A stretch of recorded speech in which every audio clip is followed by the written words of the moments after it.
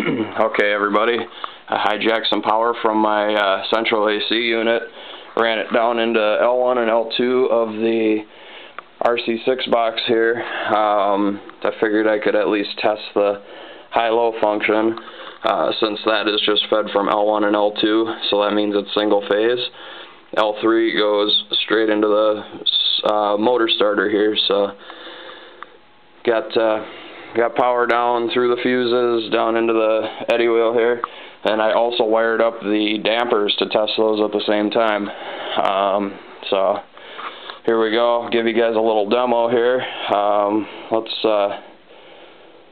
Let's make it kind of slow here. When these open and shut, it is really loud here in the basement. So here we go.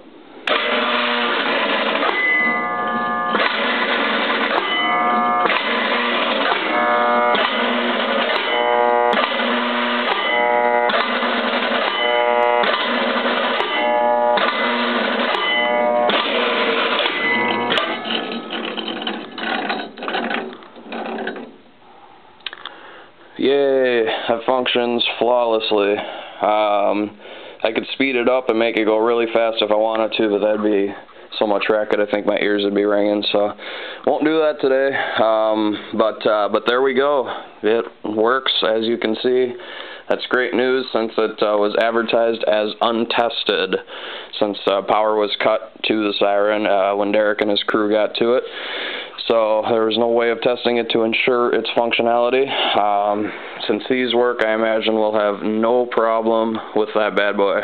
So just wanted to show you guys that cool update here. Thanks for watching.